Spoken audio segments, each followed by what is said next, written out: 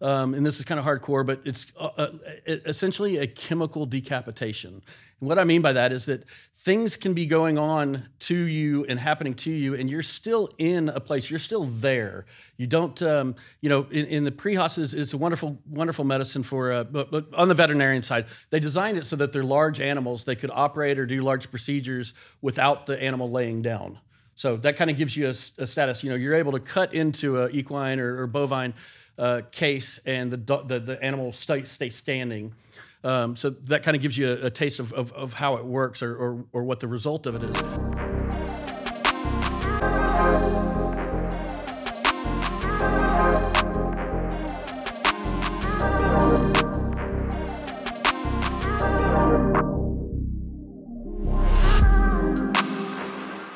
Welcome to another episode of the Mind Medicine Podcast.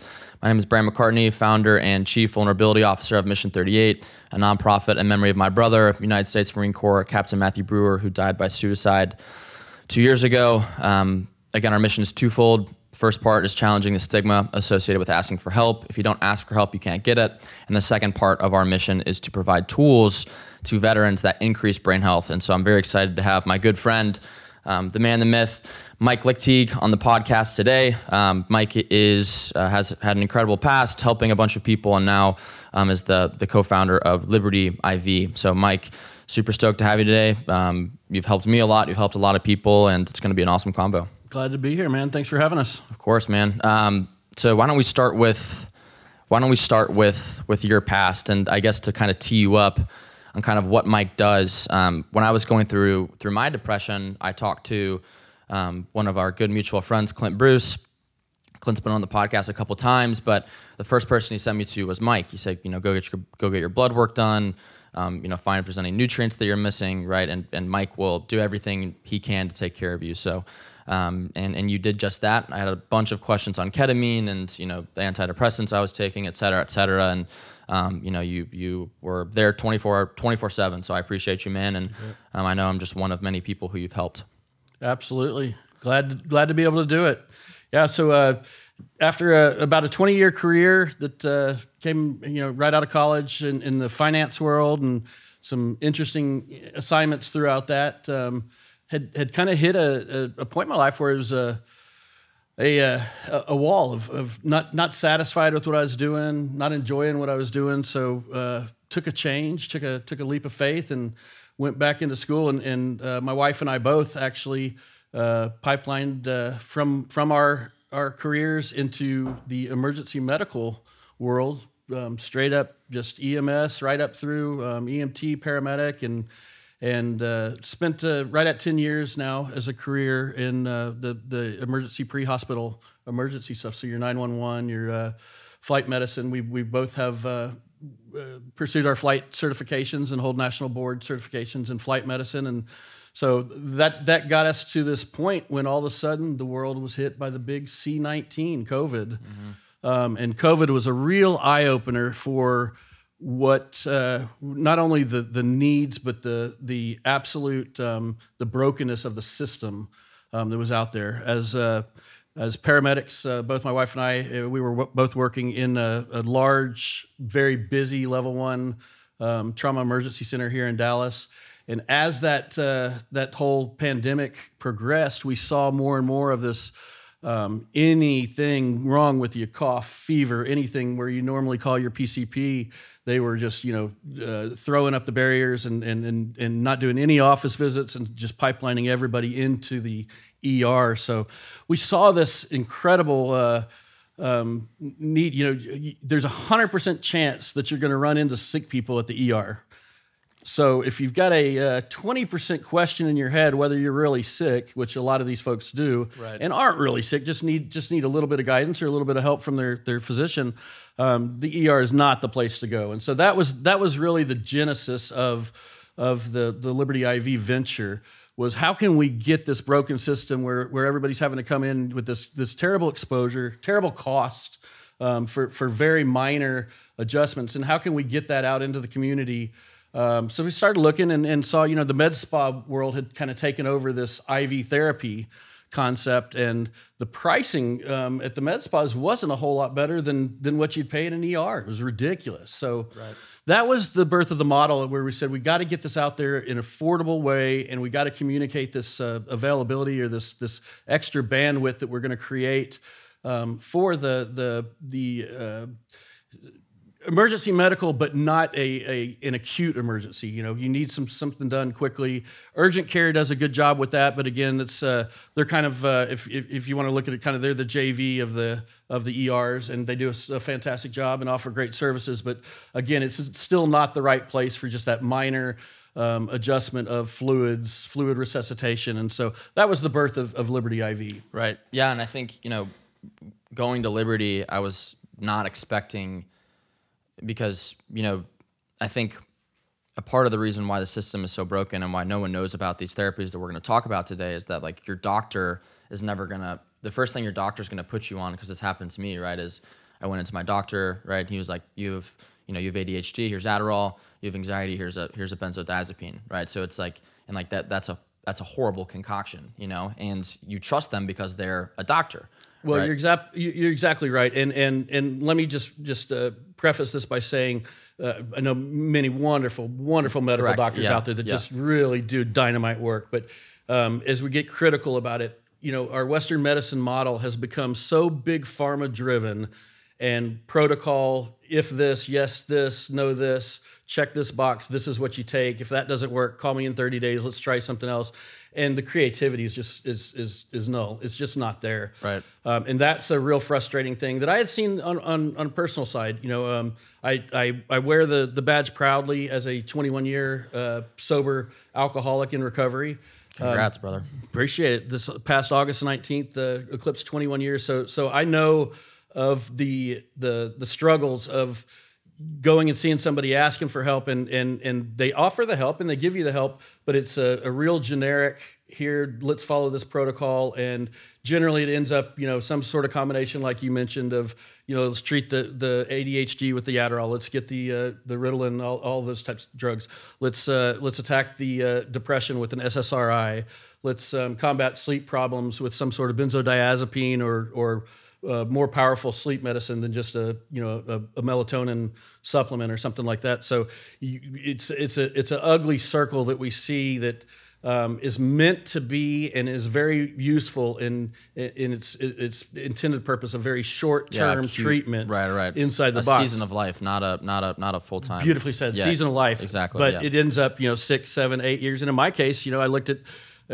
17, 18 years on the same SSRI, and what all has that done to me? Is that, you know, you have the aging process that goes along with it too, but, you know, weight gain, loss of libido, the energy drive, there's just so many things that robs you of, and it robs you in such small little incremental portions that it's not something that just screams, you know, crisis. Right. So a lot of people just, you know, fall into that groove, and that's life. Yeah. And it doesn't have to be. 100%, man. Yeah, and I think, you know, I think you made a great point, and I always want to emphasize on this podcast, like we are not giving you medical advice. Absolutely. Mike and I are not MDs. We are not licensed to you know, give you medical advice. We were just talking about, you know, our experiences of the people that we've been able to help, and, you know, I think what we'll talk, but also what we'll talk about today is, and again, like I don't think people don't go into becoming a doctor for the purpose of getting money, right? There's better ways to make money. Like they generally want to help people. But you know, the way that they're taught is that, like you said, like there's a process, and you're taught to look at different symptoms and a cluster of symptoms, and then you treat those symptoms with different medications, right? And I think a lot of these big pharma drugs, and we'll get into that conversation a little bit later, but it's like these drugs create other symptoms. So then you have to treat that symptoms, which create more symptoms. The next thing you know, like I've said this statistic many times on this podcast, but, you know, 1 in every 3 veterans are prescribed 10 or more pharmaceutical drugs, right? So they have these, you know, not even the psychological and the personality kind of, I guess, injuries or disorders, illness, whatever you want to call it, symptoms, but they have the physical as well, and then you start throwing opiates at the problem. So I mean, it's horrible, man. And I know you've done a lot of work with the Adaptive Training Foundation. David Vobora. Yeah, absolutely. Yeah. I mean, doing life-changing work, and I know they lean on you to help with their athletes. You know, a lot of them, people will come, just to give an overview on Adaptive Training Foundation. You know, they help veterans and athletes, people who have had traumatic injuries, right? Whether it be amputees or paraplegics, brain injuries, right? They take them in. They help them become stronger, both mentally and physically, right? They kind of eliminate those limiting mindsets, right? And I think the coolest part about ATF is the tribe and the community that they've built. So kind of walk us through your process helping those athletes. Absolutely, and you know, hats off to the guys at ATF and all the mentors that have pushed them in the direction they've gone, and everything that's going on up there is absolutely God's work. The couple of things that really strike me about the ATF group, and we'll bounce more generally, but they have, you know, huge sets of applications, and have to, unfortunately at this point, you know, can only treat so many, right. And they really focus on a forward looking. So the athlete that has accepted the injury, understands where they are, and is forward looking and looking to make change. And then I think if I put one word around what David Vobora and his group stand for, is holistic. It's a whole body fix. There's not one aspect. There's not a medicine. There's not a certain workout. There's not a mindset. It's all of this incorporated into a program of holistic approach to existence. And I think that's so important today in medicine. And one of the things that gets missed in Western medicine, that the Eastern, the traditional Eastern medicine is way out in front of us on, is this holistic approach, that there is this mind-body connection that has to happen. It's not a pharmaceutical connection. It's a combination of all of the nutrition, it's breathing, it's meditation, it's medicines, it's physical exertion, community, right. Exerting, accepting stress as something that's achievable and not something to be run from, and learning how to react and predict things in your life so that you don't become slave to some of these anxieties and stressors that cause, you know, more and more, like you alluded to a few minutes ago. It's a chain of different symptoms that come from some of these other problems. And so the holistic approach that those guys have been able to carve out is just an absolute gift to be able to work with them. So specifically what we see with these guys, the combat veteran has a very interesting physiological or lab makeup that's somewhat predictable.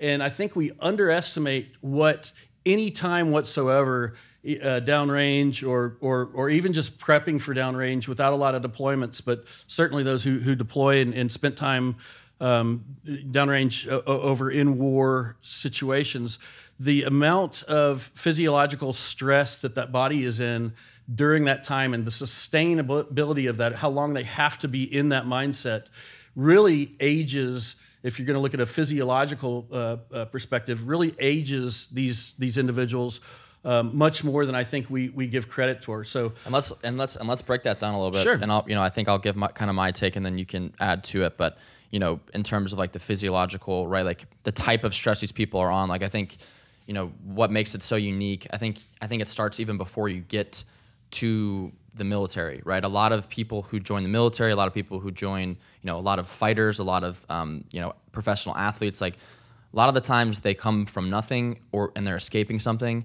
And the military or boxing is their escape, right? Whether they got in trouble or come from a broken home, whatever it might be, right? So they don't really have a choice. So you have that trauma that comes from your childhood, right? So again, let's say you're from, a rural area, or let's say, for the professional athletes and for college football players, they're the most sexually abused group of males, right? So and that's why they're so angry, right? And that's why they want to have this masculine kind of thing, because that was taken from them when they were a child, right? They were taken advantage of, which makes them feel like less of a man, right? So then they put on this kind of mask and never address that trauma. So you have that piece, and then you go in, and then you're training, right? And you're doing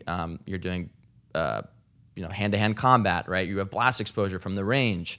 And then you go to war, right? And you see your best friend get blown up, right? And then you get back and then you leave the military, you leave your tribe, you leave your brothers, you leave your day-to-day operation where everything is drawn out for you, and then you lose your identity, right? Absolutely. And then all these things. So then now you have all this trauma that you leave the military with, and now you have to try to figure out how to deal with. You don't have a sense of purpose and identity or community anymore, and you're trying to do all that stuff with a brain that's injured. Absolutely. So I mean that's and I think more so today than in the past with some of our other campaigns that we have to really dial into is how quickly the transition happens. Gosh, with the keeping politics out of it, but the way that this last Afghanistan issue settled, it shocked even civilians that have no clue on how the military works from the inside out. How quickly that came to an end. So you've got these guys that 6, 7, 8 months prior to their indoctrination or their re-indoctrination, if you will, into civilian life are kicking doors and in firefights over there.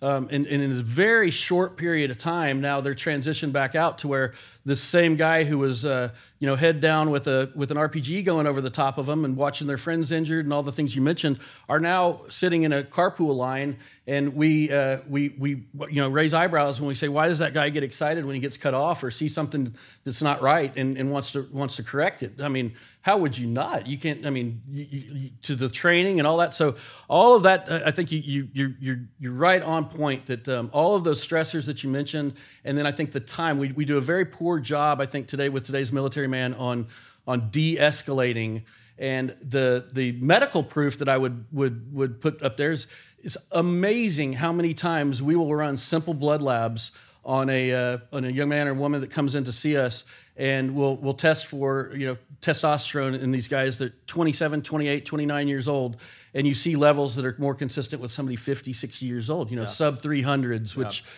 needs to be addressed in a replacement. So you can have all the physical, the mental, and then when you throw the spiritual brokenness, and then throw a hormonal breakdown on top of that the VA misses, and they miss it because, again, we're going back to that Western medicine. The protocol says at this age that becomes an issue, and so if you're going through that protocol, is this patient 35 or older? No. Okay, then TRT's not a primary consideration for them. Yeah, and it's just a miss. It's just an oops. It's a medical oops. That's right. Yeah, and I think this is a good time to talk about the kind of military system right now, right? And again, like I think the VA as a system is broken. But there's amazing people like within the VA. I think like people don't join the VA to help veterans to ruin their lives, right? Like they're generally trying to help these people, but the system is fucked.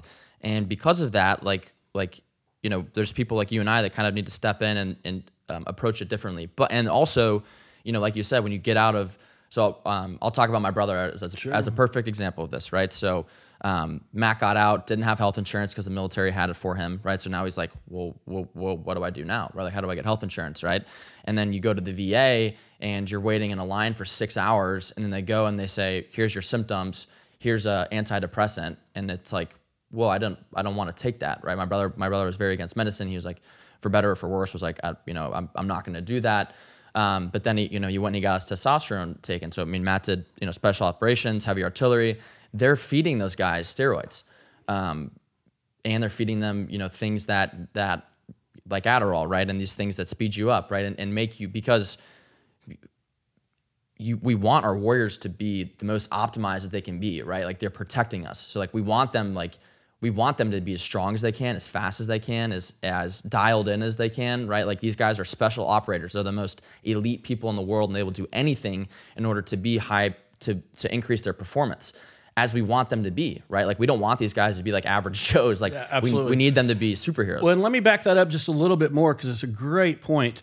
Let's go back over into the combat environment, the combat arena, and something happens, platoon's out, there's an ambush, a couple guys get hurt, they get pulled away, maybe there's a fatality, maybe not, but anyway, bad things happen.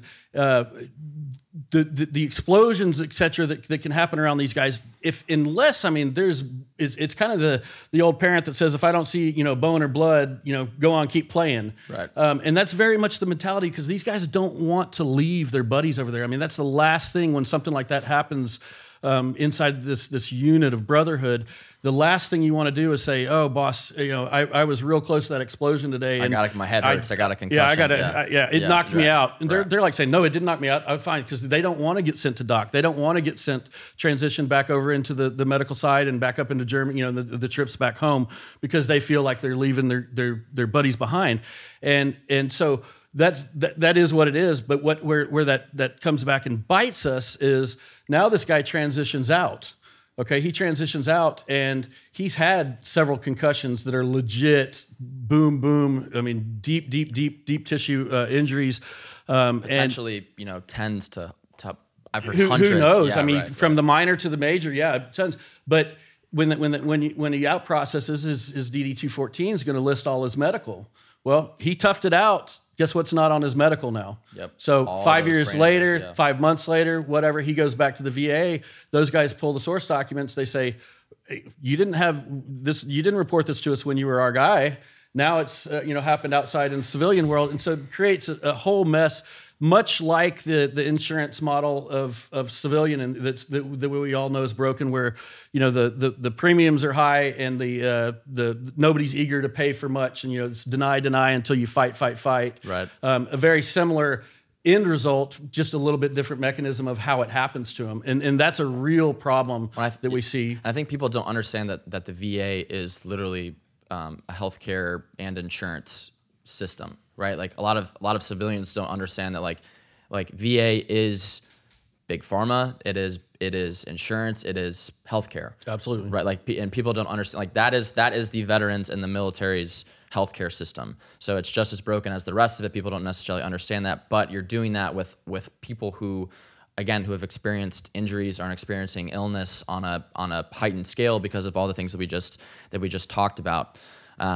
Yeah, so I think, absolutely. and again, and we're not picking on the military. We're not picking on the VA, no. Like you said earlier. Yeah, right. BAMC in San Antonio, Walter Reed, fantastic people. Just doing the system. It's a system that needs exactly. to be changed. It's It's not the people. It's the system. The system needs to be changed, and that's kind of what we're trying to prove concept of. And I moderated a panel for the American Legion, their new Be the One program, which is stigma reduction in the military. I moderated a panel between Dr. Ann McKee, who's the world's leading researcher on CTE, right, and brain injuries and blast exposure, as well as Jason Redman, who's a SEAL who got shot multiple times, bone up, right, yeah.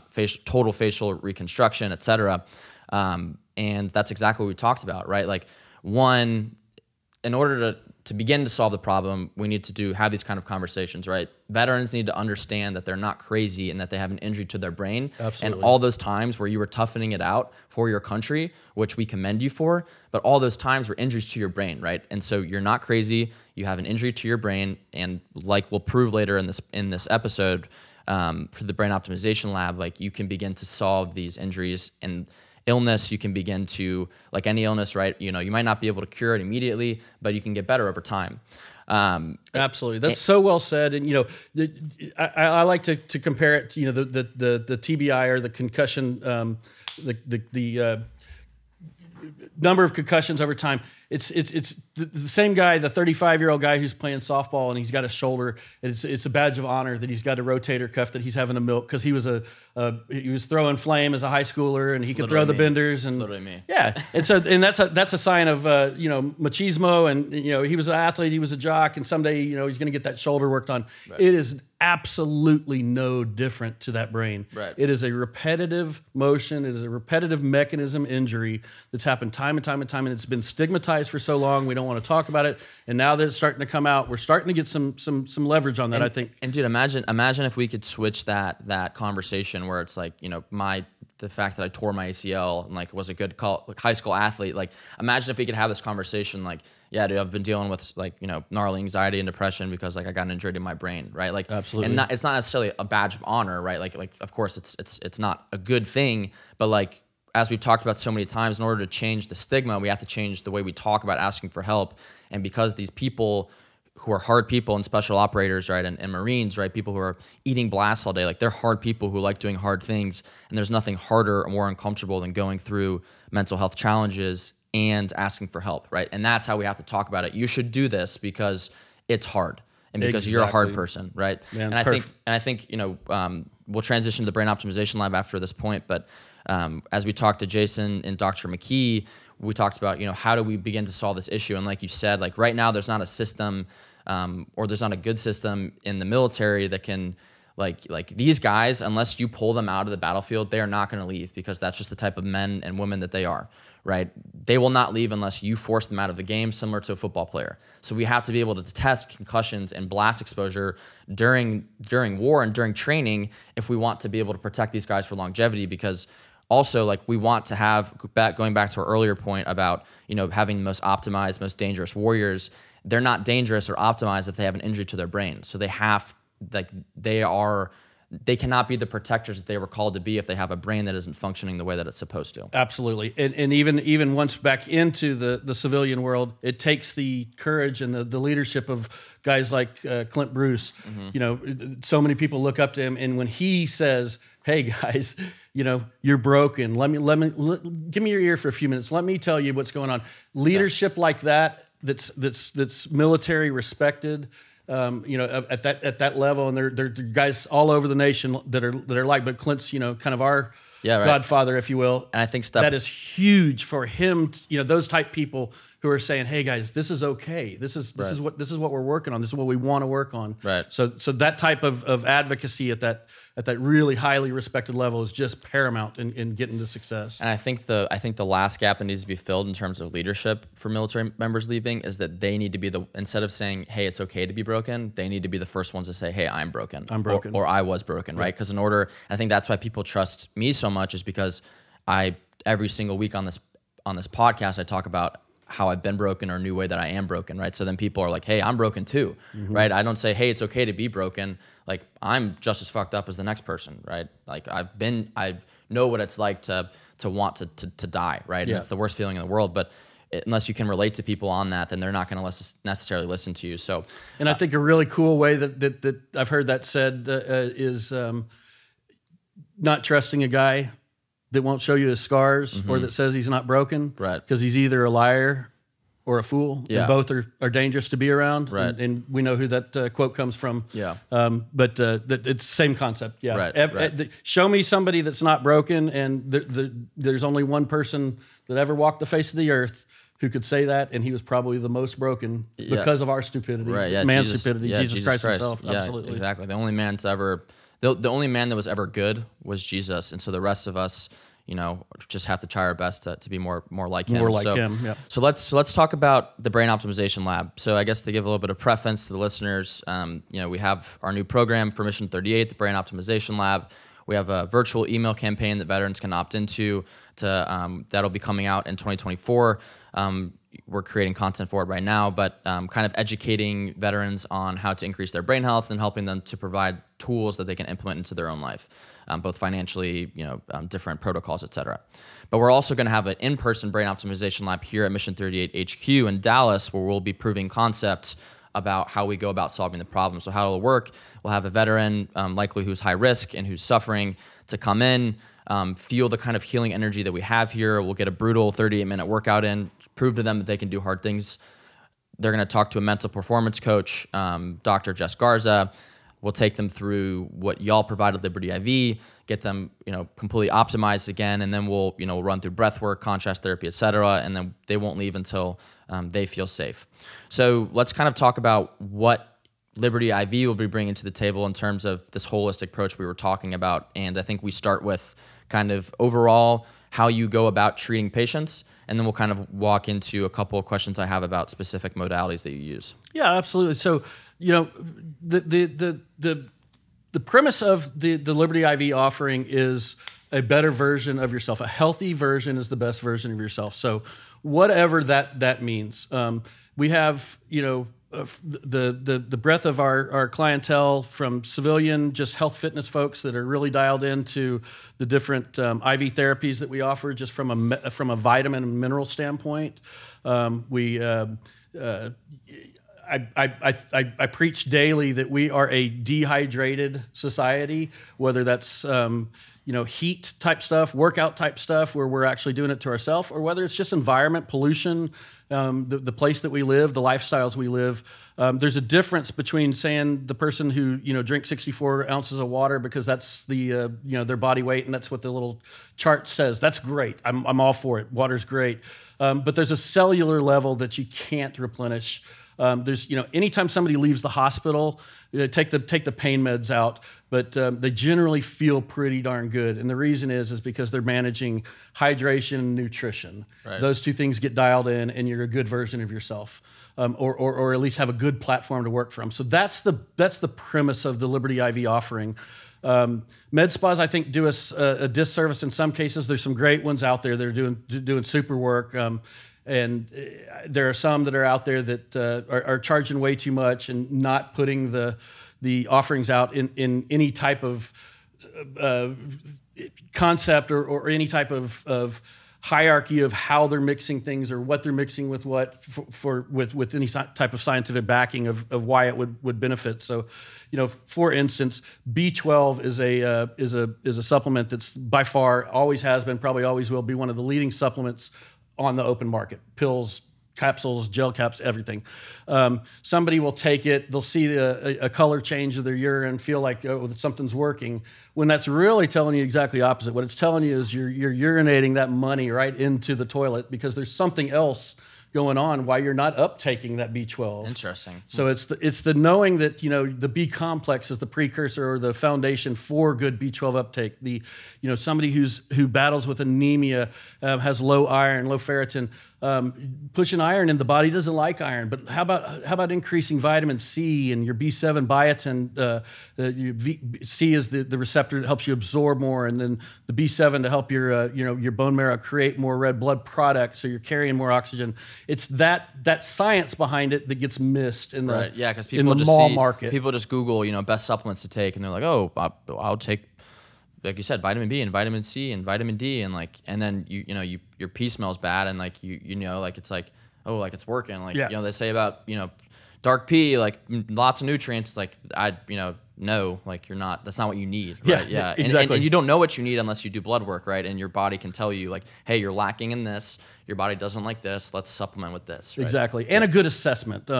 We are a healthcare facility. We are managed by a wonderful medical doctor who oversees all of our activities, and that's the one thing that he preaches is assessment. You can't, nothing will give you better information on the front end of treating a patient of just talking through what's going on and what they're feeling, what they're struggling with. So that's the underpinning of Liberty IV before we even get into any of the kind of specialty or emerging things that I know really excites you more. Right. Yeah. And let's get into those, and Sure. just spend I want to, because we expand upon some of these things in other episodes, so let's keep it, relatively short for each one. Sure. And I'll kind of talk about my experience with each of these, and you can kind of talk about how they work and why they work.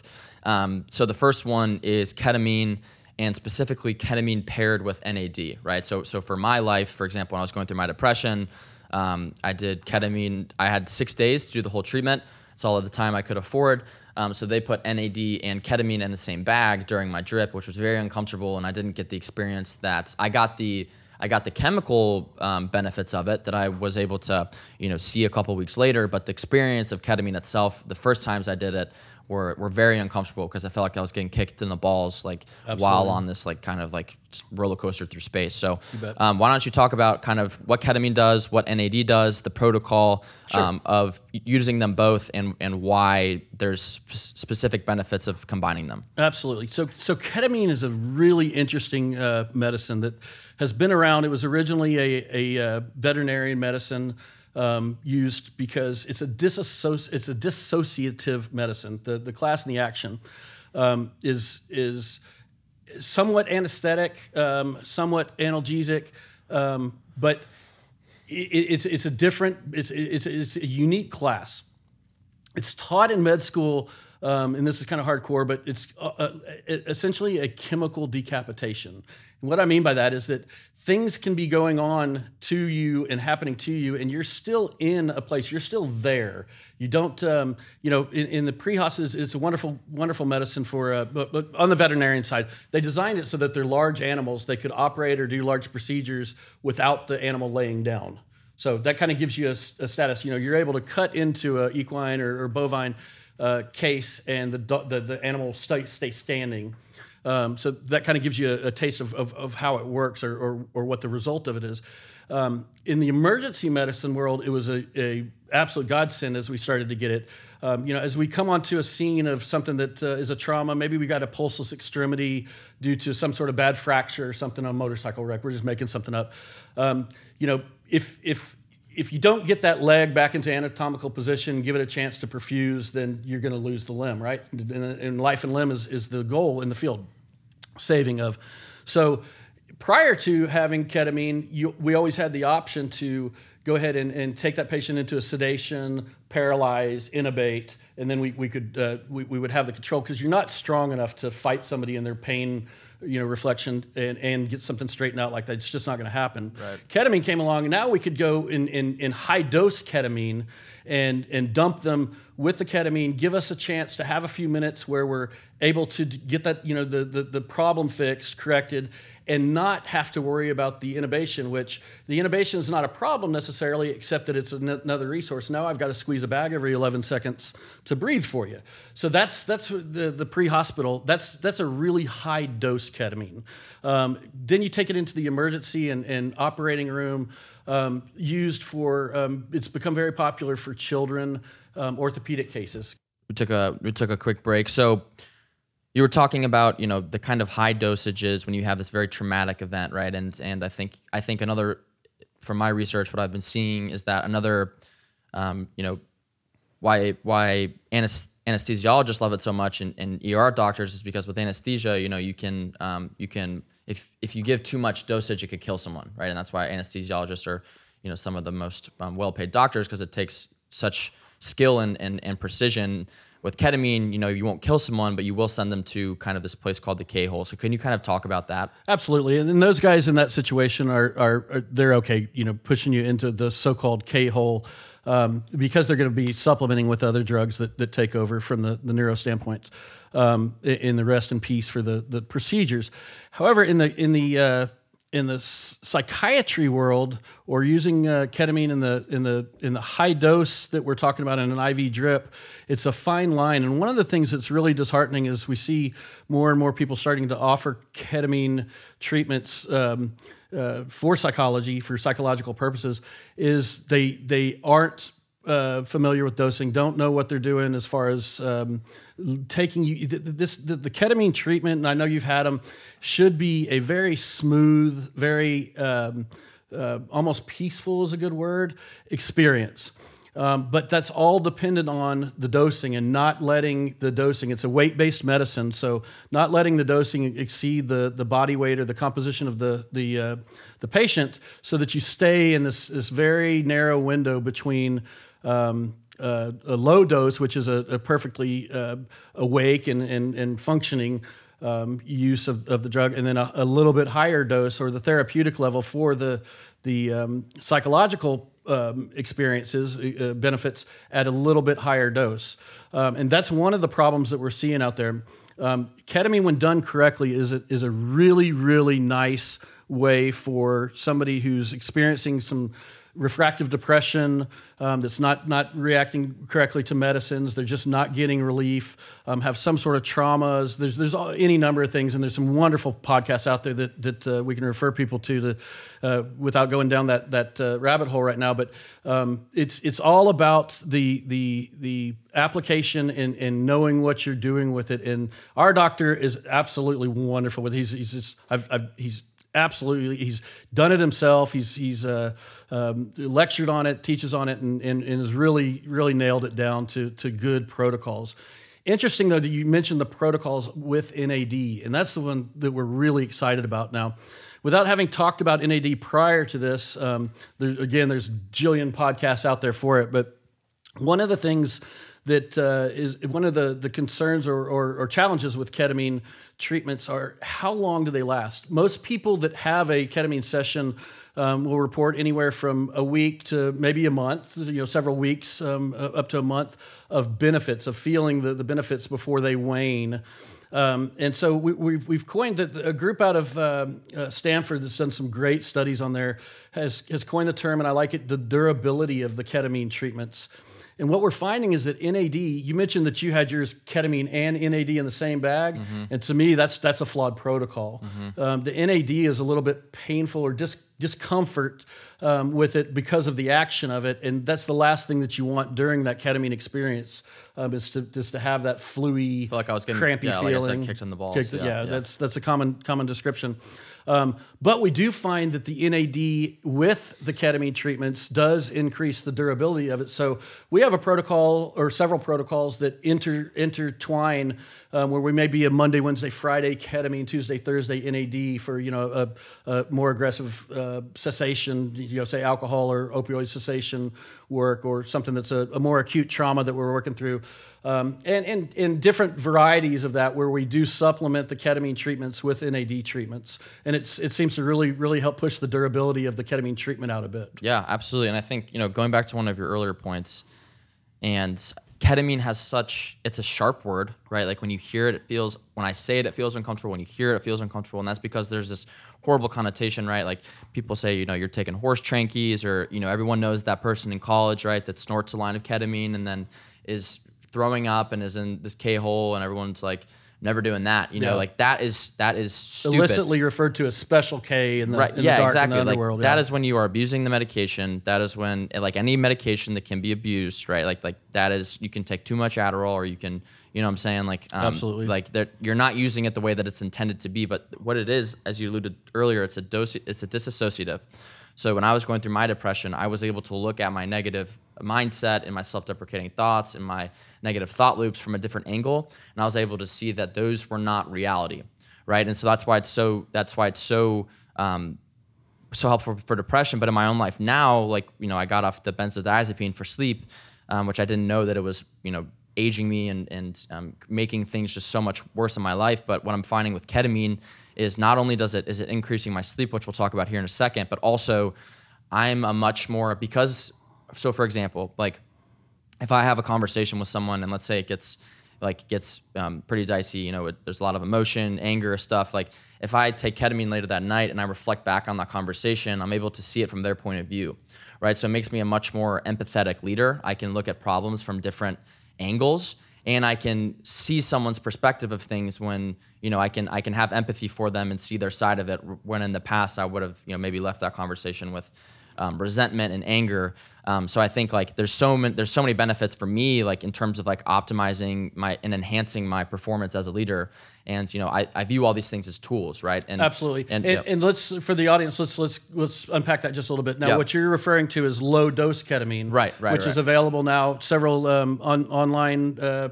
Nationwide online services are really pushing. It's available here locally with us too. It's a very, very low dose that's prepared in either a nasal spray or a lozenge or a troche that dissolves in your mouth. And these are obviously subject to abuse if you take too much. But at the low levels, it's a absolute. I like to look at life. When we start talking about the trauma and depression, as a steep hill, almost like a slide or glass or metal with very little ability to catch on. And a storm might be water coming down that, which makes it even harder. It's going to push you down that. And so we're looking in life, we're always looking for ways to increase the stick we have to, or the handholds that we have to get through these things. And that's what I see the low-dose ketamine, that's the way I like to look at it, is it gives you a little grit to that hill of life, or it gives you a handhold or a foot peg to grab onto, and like you said, how to process things better. It just gives you a little bit of time to slow down and think in the action of it. There's the neuroplasticity that's there. There's, again, that's a rabbit hole we don't have time to go down now, and there's a wonderful podcast out there, but it does affect, the MDNA receptors and the GABA receptors, and it does, in fact, increase neuroplasticity. So you are getting that repair, and that's the big piece that we gotta nail down here. And I know you're big on it. Is these damaged things that have happened. We compare it to a rotator cuff, comparing multiple concussions. Well, that rotator cuff can get repaired, right? There's 4 muscles that make that, and they can go and tack what they need to and fix what they need to. Same thing. We can fix through different modalities. We can fix the problems or the injuries that have happened with concussions and traumatic brain injuries. Sometimes they're very severe, and you have deficits that the brain is a marvelous and fascinating, complex organ. But that's the thing that I really want people to start to dial in on is the repairs or the damage is not permanent. Right. In many cases, sometimes, but the stuff we're talking about doesn't have to be permanent. Yeah. And ketamine's a great tool as we start talking through some of that repair. 100%, man. Yeah, 100%. And I think, again, going back to the, you and I had this conversation because it's not like other pharmaceutical drugs or alcohol or other like hard drugs like cocaine and these things where it's like, there can be abuse and there can be this kind of addiction, kind of habit forming, like you're kind of striving for more of it. But I think the benefit of ketamine is that once you stop it, like there's not going to be an inpatient, withdrawal process for ketamine. Exactly. And benzodiazepine, opioids, all, alcohol, all have very similar detox processes for the chronic user, and they're painful. They're very, very dangerous, quite frankly, very dangerous and need to be managed by medical professionals. Right. And ketamine does not have those traits. Now, there is some question in the medical community about dependency from a habit forming, but we joke around. So are a good hamburger, and I'm madly addicted to a beautiful blonde that I call my wife. Right. That's a habit too. So right. Be careful when we say habits. No, good of course, and bad. exactly. Yeah, and I think that's what people need to understand. Like, so for me, for example, in my own life, and we can kind of talk about the sleep thing, but I have an addictive personality, right? So one of the things I have to look out for is like I'm not chasing the dragon of like more ketamine. But if you use it, I use it very strategically for when I need to think about a certain situation or specifically for sleep. And I think you and I had a conversation that ketamine, what we're finding in the early studies is that it's increasing sleep by 30%. But as we kind of talked about earlier, how long is the half-life for ketamine? About 90 minutes. Right. So compared to other drugs, which can get up to like 48 to 72 hours, right? Exactly. Like so it's out of your system in 90 minutes. But what it allows to do for me, it allows me to fall asleep. I have ADHD. I'm a high performer. My problem will always be sleep and getting to bed because I can't shut my mind off, right? I've tried everything. Ketamine allows you to do that, but then in 90 minutes, it's out of your system. So where many people are like, ketamine's a miracle drug for sleep because it increases REM sleep, it actually doesn't. It just allows you to go to bed and then you're getting sober sleep. That's correct, and it's so important that you set the environment. So, to fall asleep with a half a ketamine troche at a 50 milligram and have a TV going with the blue light and all that, that's just, pissing in the wind. Right. You really have to set the environment and then use the 50 milligram troche to allow you to, like you said, overcome the wandering mind, it seems like the alligators that chomp at your elbows and ass are always a little bit stronger and with a little bit better bite when you're alone and at night. So if it gives you that chance to get to sleep, it's a tool. Set that environment to where then you can get into that REM sleep and even stage 4 deeper. And I've done this in my own life. Like there's been nights where I have horrible sleep when I take ketamine because before that I allow my mind to wander and then I'm thinking about these complex problems from different angles, and like that's not the intention that you need to set before taking this medication if you want to use it for sleep, right? Those are two completely different circumstances. And I've been like, where in the past, like, if you take an Ativan or a Xanax to go to bed, like regardless of what your intentions are, it's going to knock you out. With ketamine, like you said, you have to still have great sleep hygiene, but for someone like me, great sleep hygiene isn't enough to allow me to fall asleep when I want to, and then ketamine's that thing that kind of pushes me over the edge. Absolutely, and then without the fog of the morning, exactly. Even I wake up so like energized. Yeah, it's awesome. And again, we're not telling people to go take ketamine without the consultation of your doctor. No, this is a physician, and that's a great point. And one of the things that I want to kind of pull out of this is and highlight really quickly, ketamine is a drug. It is a medicine. It's prescribed by a doctor. It's managed like any other prescription. And it's not a psychedelic. A lot of people will kind of categorize it in with some of the other, psilocybin and some of the other plant medicines that are wonderful, wonderful medicines.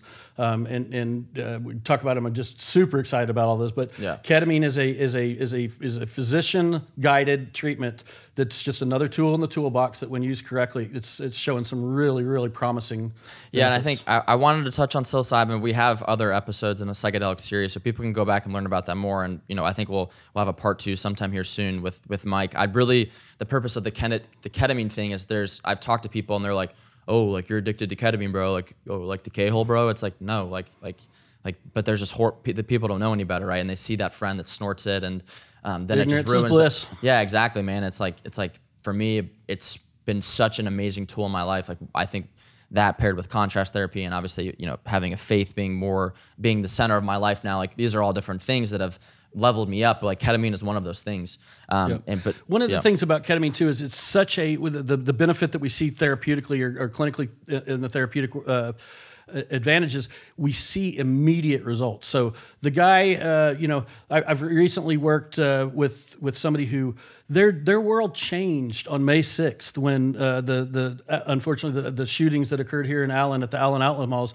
One of our clients was just there shopping with their family and witnessed 3 children all under the age, 3, 8, and 11, or 3, 9, and 11, witnessed them killed. And it has the same product, same results as military guys. It's the PTSD, it's the survivor guilt, all the same package. And it literally changed his life, and totally refractive to all the work that his psychiatrist was trying to help him through with, save for we got to the point of ketamine and did the treatment, and you have somebody send you a text that night saying, hey, this is the first time I've had a good day since May 6th. And I tell you what, it's the best. That's the best feeling you can ever get. There's no paycheck that exactly, man. So we have to challenge the stigma associated with some of these emerging therapies that have gotten absolutely bad, that have a stigma. I wish we could have a different name. I wish there was another name that came out on ketamine. Literally, we actually need to change the name, because like when someone hears it, they just immediately their brain shuts off and they're like, and it's an offensive term, et cetera. So let's skip psilocybin for now, and let's kind of talk about we'll end the conversation, I think, with your work with peptides. I think that's very interesting. Things like people hear SARMs and they're like, think of the high school kid, right? Who's like, just ripping SARMs or whatever it is. So can we talk about an educated perspective of what peptides are and the benefits of them? So peptides, let's pull the curtain back on it. Peptide's a fancy way of saying amino acid. Amino acid is a fancy way of saying a short programmed protein. So 15 years ago, 20 years ago, we had the big baseball blow up. Without throwing names out there, the steroid problem in sports, and these were anabolic steroids. These were putting the hormones, the synthetically manufactured hormones into the body to do the work of the hormones that the body normally makes themselves through the hypothalamus and pituitary functions. When you start talking about peptides, SARMs.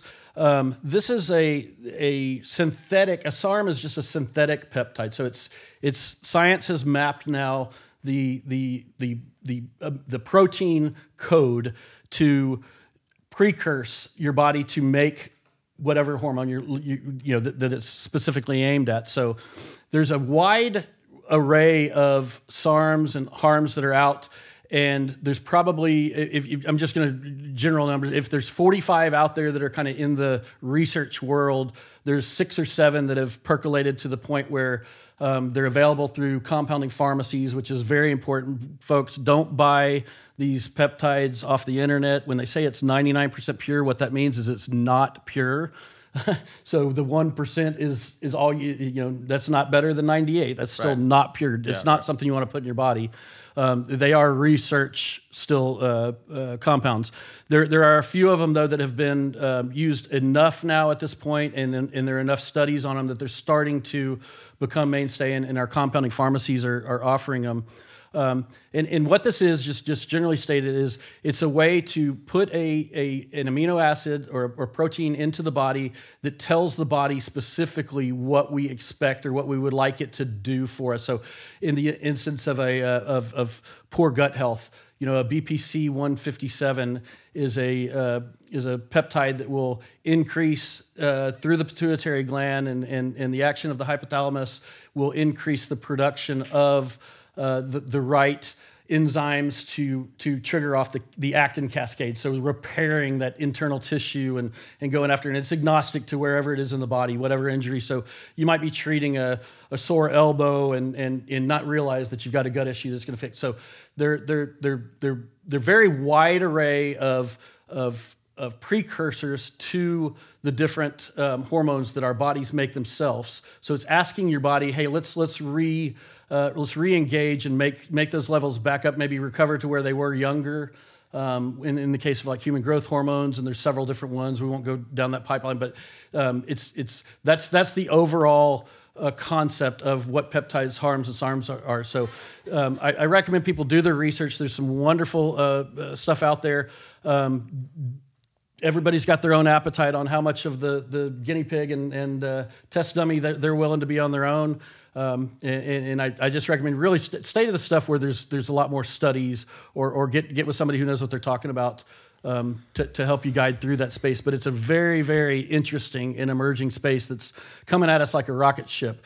And what I really like about it is right now it's not a big pharma play. So that makes it, a couple of things. It makes it affordable, accessible, and we already picked on the VA enough. We don't want to be Debbie Downer. We'll stay off of big pharma today, but it's a major problem in the United States. And as these things become more popular, I imagine that some of these companies are going to try to look for angles where they can put a delayed reaction on them, and they're going to try to monetize off it. But again, we won't go down that rabbit hole. And I think in my own life, and kind of how we talked about before this, something that is when you are putting, let's use steroids versus SARMs for an example. And again, I'm not as educated on this as you are, but just from kind of the way that I understand it is, it's where steroids is that you are putting a synthetic steroids into your body. SARMs kind of putting a hormone into your body. You're putting a hormone into your body that is not a part of your genetic makeup. Whereas some of these modalities like SARMs and peptides, if used correctly, again with professional supervision, they can allow your body to begin to create this stuff naturally, which is how God intended it to be. Exactly. That's exactly right. Cool. And understand they still are synthetic in many cases. There's some natural, some synthetic, but you're exactly right. You're tripping the body back into production of something that's natural within the body without putting in. If you put an anabolic steroid in, your body's not going to make testosterone. Right. And then that's why people have post-cycle withdrawal stuff. Because you got to manage estrogen. You got kidney failure, all that stuff to worry about. Exactly. Last episode we talked about Liver King, and the neuroscientist had no idea who he was, which is kind of hilarious. But he's back on steroids now, right? Because he was trying to, again, the things that he used that I think all of society should use, right? Organ meat and sun and grounding and sunlight, right? And sunning your balls, whatever it is, right? Like the things that he talked about are actually proven and very, very beneficial, and you can become a very optimized human through that. But he was taking roids, and no matter how optimized your body is through natural things, if you start putting unnatural things into them and then take that away, like any addiction, right, you're going to have side effects. Absolutely. Right. And so now he's just announced that he's going back onto steroids because he's losing hair and he looks like shit. You can't inject that much testosterone and unnatural things into your body and then expect to take it away and be fine. It doesn't work like that. He's trapped himself into and ultimately there will probably be some long-term consequences that are extremely serious, possibly fatal. You're increasing your risk of prostate cancers, and when you get your hormonal imbalances are a very, very dangerous thing. And we've saw especially in youngsters when the brain is still forming and again the neuroplasticity of it. My advice is anything that's anybody under 25 years old, 23 years old as a male, just be very careful and make sure you're working with a professional. Yeah, right. Like I wish that I started, I don't smoke weed anymore. But when I was 18, I started smoking pot. Right. I wish I knew, because like now marijuana, if used for again a season of life, or to manage your stress and anxiety or pain management, like again, the most ideal situation is you don't have to use something, but we're broken humans. But it's a useful plant medicine. Exactly right. But when you're 18 years old and you're smoking pot and abusing it, then like you have these, you can have negative side effects and consequences later in life. So it's just again, there's a lot of there's the devil keeps you in shame. So don't go back and look at your life and start to regret things. Like you can focus on what you do today. And that'll make you a better person tomorrow. Absolutely. So, I mean, it all goes back. Like for instance, alcohol. I mean, what you can't go to a ball game or anything without just being thrown in your face. And and if I preached anything to our youngsters, is abstain from alcohol. I mean, I'd so much rather see somebody smoking a joint than drinking a mixed drink or getting intoxicated over limits on alcohol, because there's so many bad side effects of it. But that's the society that we're in. It's not reality. So it's just one of those things we'll continue to butt our heads against. But I think we're going in the right direction. I think that some of this is starting to change, and that's what I really appreciate. Even getting out of the medicines and the holistic approach that you guys are taking, the cold therapy.